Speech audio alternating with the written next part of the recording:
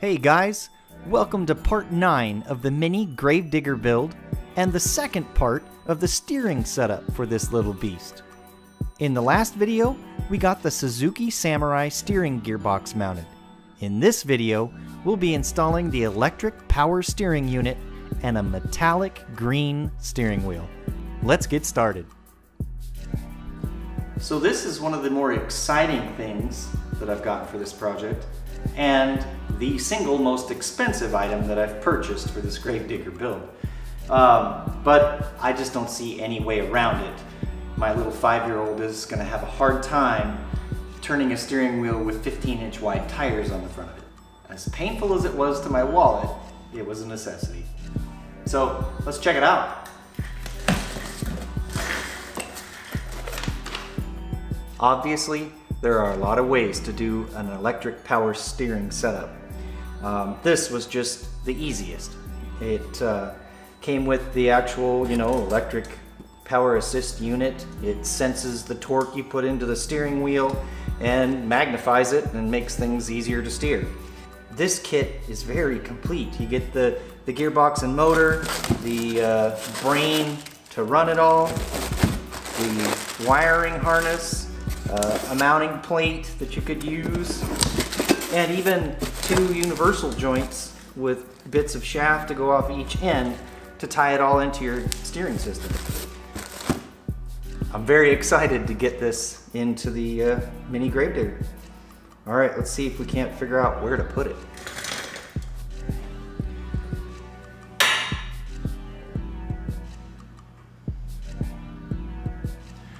First, I gotta figure out a good place to mount this electric power steering unit.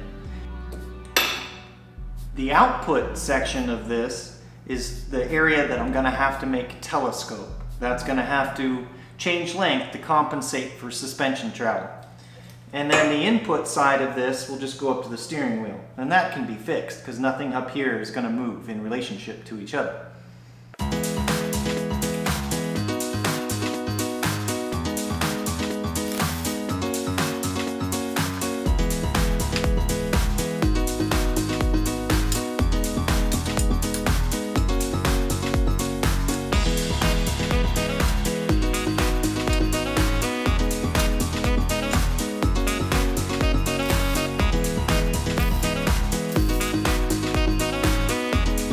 So I made this funky little bent tubing mount, and I don't know if it's in the exact right place yet or anything, but it gives me something to start with. And it's always easier to just kind of create something and then have something to modify than it is to create something from nothing. So we're going to start with this. I'm going to use the a plate that came with the kit, kind of put it together, and I can kind of clamp it to this and get it in the position I want and see if we can't make this work. All right, let's do it.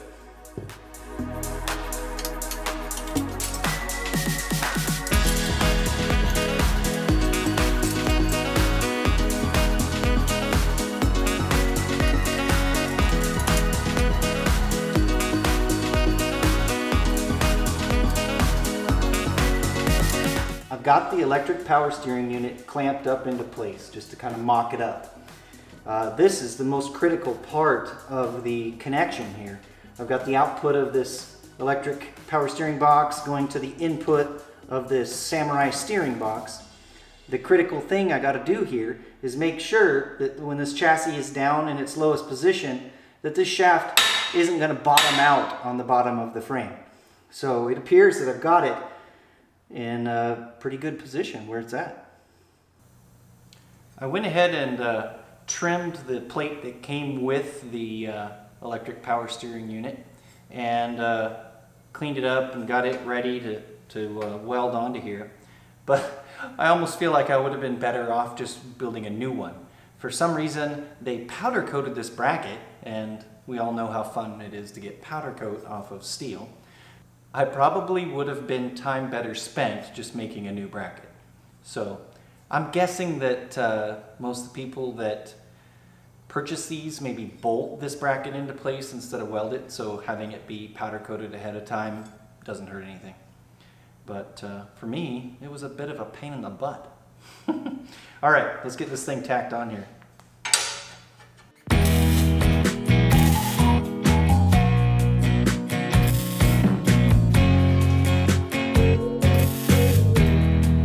Here's looking from the driver's seat out towards the front.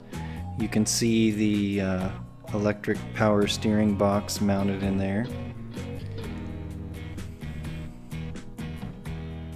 So the Suzuki Samurai Steering Gearbox came with this little coupler.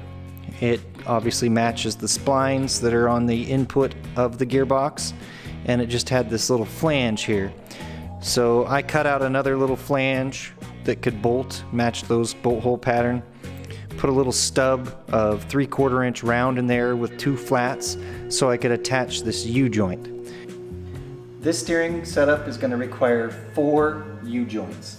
So I'll have a U-joint here at the box, the telescoping shaft up to the electric power steering unit that has the second U-joint on the output of it. There'll be a 3rd U-joint at the input of the electric power steering box, and then the 4th U-joint will be up at the steering wheel. So we've got quite a bit going on between the steering box and the steering wheel. So I've got the first U-joint attached. That connection is all finalized.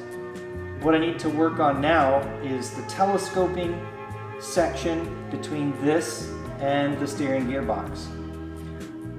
I've got the chassis down as far as it will go right now.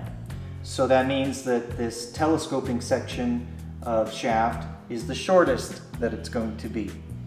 When I raise this up to maximum extension of the suspension, this is 4.5 inches longer than it is in this low position. So I'm going to shoot for getting 5 inches of travel out of this telescoping section of the steering shaft. What I'm going to use for that is I bought a section of spline shaft and a coupler to match from my favorite store, the Surplus Center. So I'm going to go ahead and turn down one end of this to the 3/4 diameter and then put a couple flats on it so it'll fit into this U-joint. Alright, this turned out pretty good. I took the spline shaft, put it in the lathe, turned it down to 3/4 of an inch in diameter, and then I took it over to the bill and put some flats on each side. So basically turned that into a double D shape, and that's the shape that fits inside this U-joint. And it turned out great. It fits right in this U-joint. And then I'll tighten down these set screws, and I'll be able to cut that shaft down to length, and that'll give me the spline section. And then I have the female coupler that I'll actually weld to a piece of tubing to extend it and weld it to the shaft that's sticking out here. And that's how I'll get my telescoping shaft for this steering box. I cut down this spline shaft to give me the 5 inches of travel that I'm looking for in this slip section. I'm going to slide this into the U-joint, kind of line it up with the shaft that's coming out of the electric power assist unit, and then I'm going to mark on there where I need to cut that shaft. Because right now the suspension is as low as it's going to go, so that's as close as these two things are ever going to get to each other. You wouldn't want this shaft to bottom out on the spline shaft. So as the suspension goes up, these things are just going to get further away from each other. So the next step will be to cut this shaft down and attach this spline coupler to it.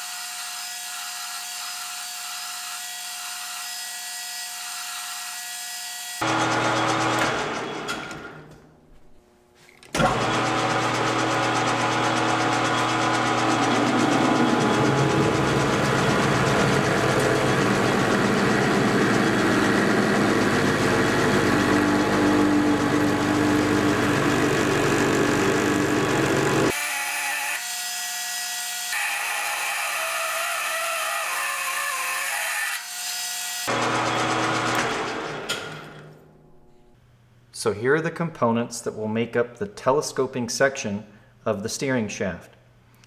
I went ahead and cut this spline section as short as I could to still get that 5 inches of travel that I was after. That allowed me to keep this section as long as I could, because when the suspension is fully bottomed out, those two touching is how long this whole steering shaft will be. As the suspension droops or the chassis lifts up, these will get further and further apart. Okay, so I've got the female coupler part of this that I purchased. I went ahead and made this bushing here that's the same outside diameter as that will fit onto this portion.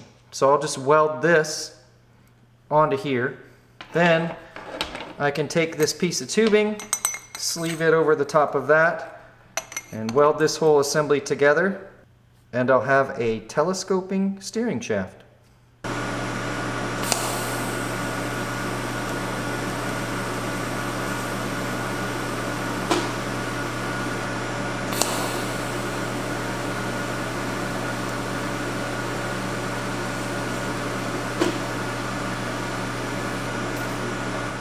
I need to get some strong welds onto here, but I don't want too much heat to transfer up here and ruin these rubber or plastic seals that are here on this U-joint.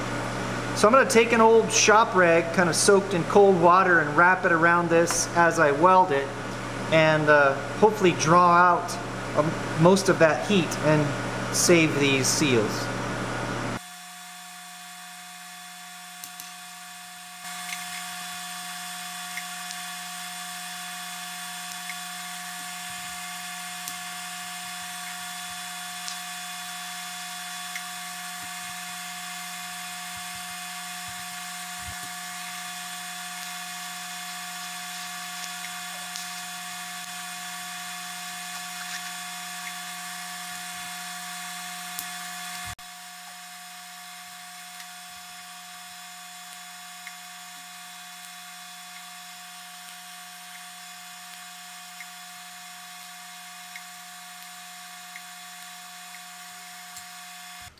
Alright guys, I'm pretty excited about this. I've got the suspension lifted up into its highest position. This thing is telescoped out. It's hooked to the electric power steering unit. Obviously that isn't powered up yet or anything, but we can test and see that indeed we can steer the tires.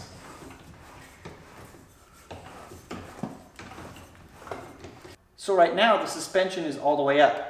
If I let the jack down, you can see how this steering shaft will collapse.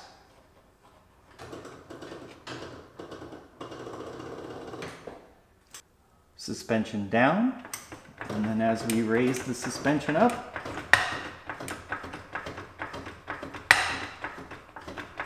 that steering shaft extends.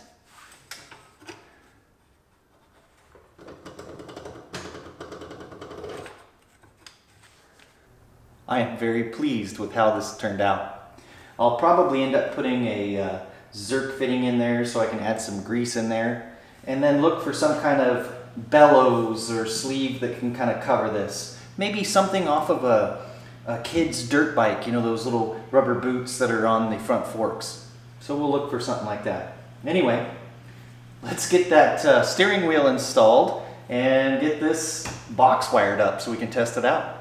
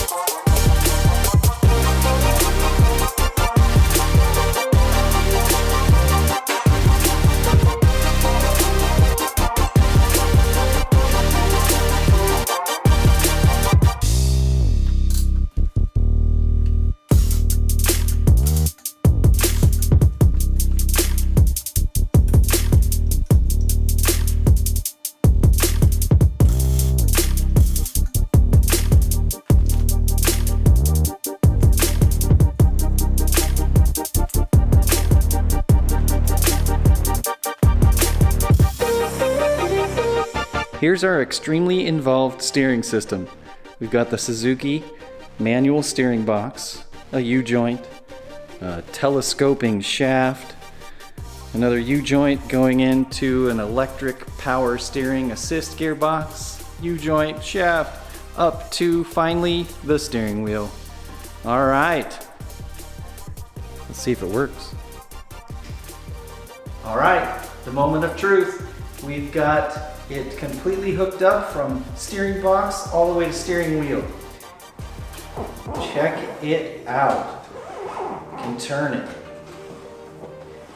And I can turn it no problem, but I don't have the electronic power steering even turned on yet. So this is just manually without it. And granted, there's no weight really on this yet. The frame is sitting on blocks. So the only weight on the tires is the weight of the axle and the tires and wheels itself, which is most of the weight of this vehicle. All right, let's plug in this electric power assist and see how much easier it is.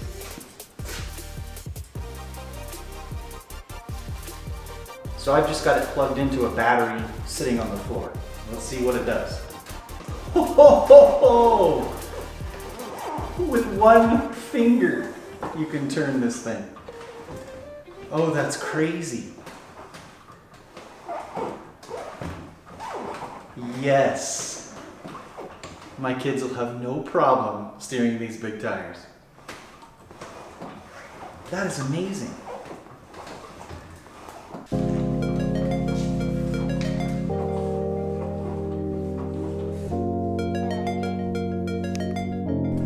Okay, Chase, try turning all the way left and all the way right without the power steering.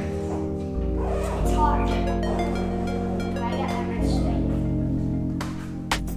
So you can do it?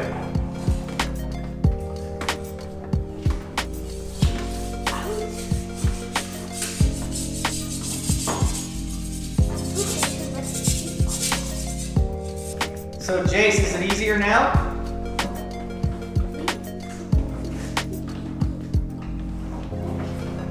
I can like spin the wheel.